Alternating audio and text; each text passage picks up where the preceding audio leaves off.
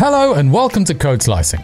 In this exciting episode, we're going to look at a question that you may have had when you've been layering views. Now, there are many ways of layering views on top of one another, but one way of doing that is by using a ZStack, and another is to use the overlay and/or background modifiers on a view.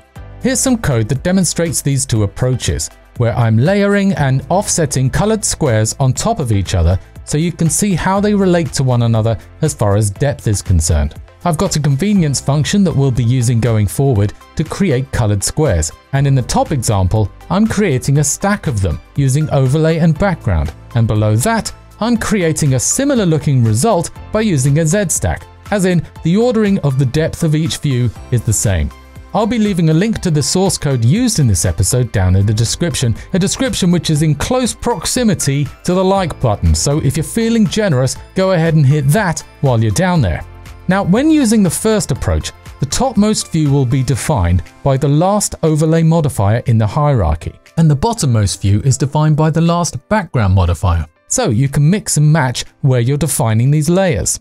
While I could make it somewhat clearer by grouping them, the result would still be one where you have to work out the ordering. The second approach, on the other hand, is defined within a ZStack, which simply applies the painter's algorithm to determine the depth ordering of the views, which means the bottommost views are defined first, and additional views are layered on top. Personally, I think the ZStack example is easier to reason about, as you can visually see exactly where each view resides from bottom to top. But what's the difference between these two techniques, and why would you use one in favor of the other, since both of them appear to produce the same result? Well, there are two main differences, one behavioral and one functional. Setting the spacing on this VStack to 0 gives us a clue about the behavioral difference. See how the bottom example is barging in on the top one? To explore this, here's an example where I've got a convenience function that generates a pattern of red squares surrounding our hero view. At this starting point, that's a yellow square. Now let's add a background view. We'll call this big square, which is a square, and we're going to give it a white color with an opacity of 0.5 so we can see what's beneath it, and a size of 200. And now we'll add it as a background to the center square. As you can see, the white square overlays the top and left red squares, but is under the right and bottom ones. This is due to the order in which these are defined in the function that generates the pattern.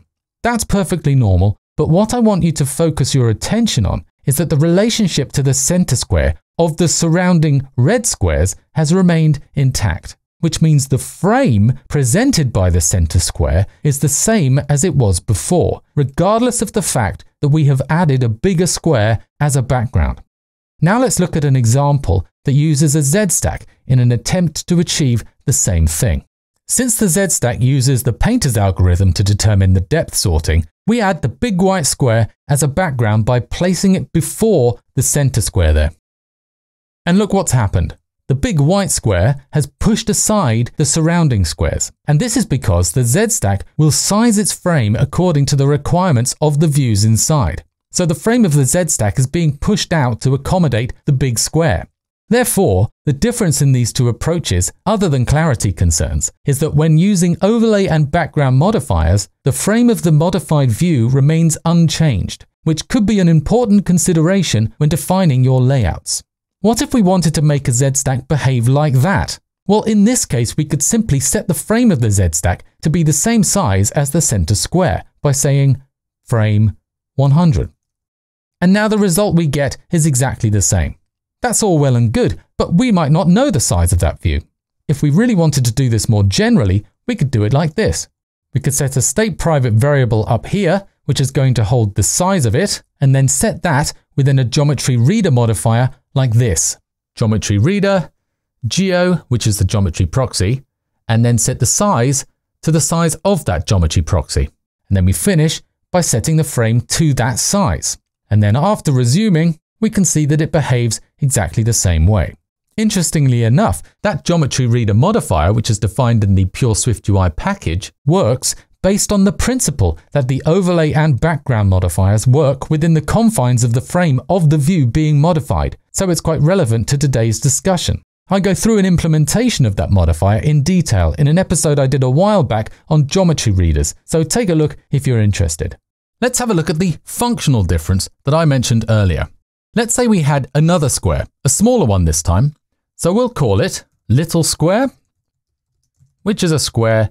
We'll make it blue with a size of 50. And I'm going to overlay this onto the center square, but this time I'm going to give it an alignment of top leading.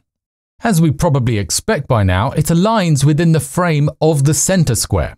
It's a little trickier to do this with a ZStack. The immediate thing you might reach for in the useful drawer is to give the ZStack an alignment of top leading, right? Alignment, top leading. And we already have a problem. Even though we have given the ZStack an external frame of size, its extent still includes the big semi-transparent white square. So the center square has aligned itself with that.